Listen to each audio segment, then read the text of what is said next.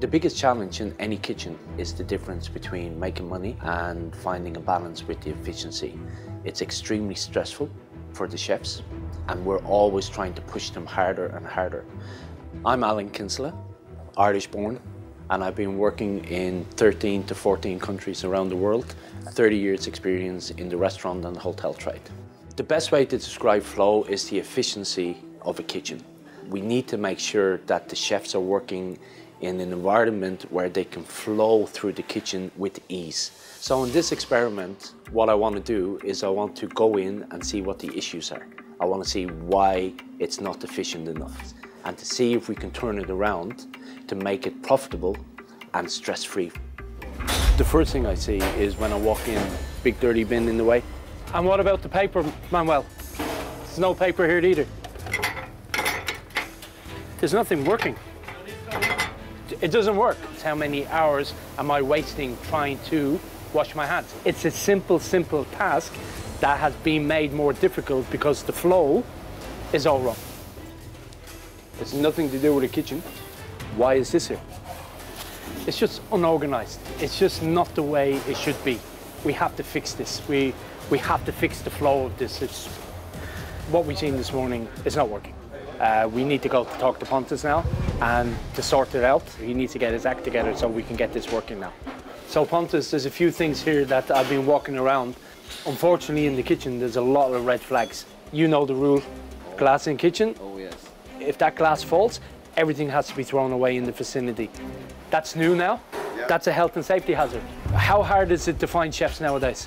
One chef slips out for a week, 2 weeks, we can't replace them. We never have paper and we never have soap, and we all get to take it off on our clothes.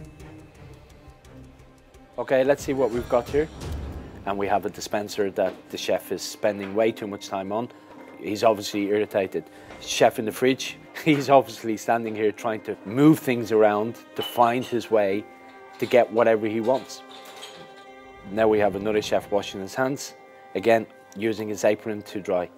I can see from the sinks that there's no products there to wash, to have soap, to have towels. They're not working in an effective manner. It's very clear from the video that something needs to be done. So I think we need to take action now. We're going to clean all the walls, we're going to clean all the benches, we're going to scrub the floor, we're going to make sure that everything in this kitchen is effective. Does it sound good? Yeah. Perfect. Sounds perfect? Yes. Let's do it, come on. The first thing we do when we go into efficient kitchen is to clean it from top to bottom, from roof to floor, everywhere. We make sure that the chefs have not only a clean environment, but we also address themselves so they feel pride in what they do. We give them the tools and we give them the resources. And that's all goes into one thing, efficiency. That looks super. Okay, so the team has just left, and first impressions, kitchen looks fantastic. Everything at first glance is clean. We have everything in order. We've taken away all the clutter from today. You could see so much stuff. It was almost intrusive. We have a new paper dispenser. It actually moves with everybody, and it's single dispensing.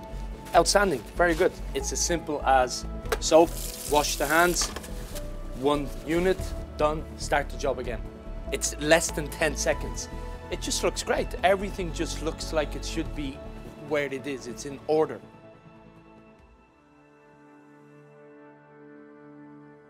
As you can see, brand new day, brand new kitchen. We gave you the tools and the resources to keep this kitchen clean. I can see a massive difference in the kitchen. If we just look over at Pontus, he has a very clear station. If they want to wash their hands, they have 4 stations. It's wash, dry, go. It's actually 2 less chefs today, and I couldn't tell. And it's more busier today than it was yesterday. So now you're making me more money. Yes. Outstanding. That's the way to do it, you know? And they look beautiful. Don't they? They look fantastic. Yeah. This, for me, should be in every restaurant, because at the end of the day, it's a stressful environment. We want to make it stress-free as much as we can for them, but we also have to make money, so we have to find a balance. We are 2 chefs down which is equivalent to 16 hours a day, maybe more, because it's a busy day. The chefs are unstressed. They haven't called anybody in because the flow and the efficiency has increased.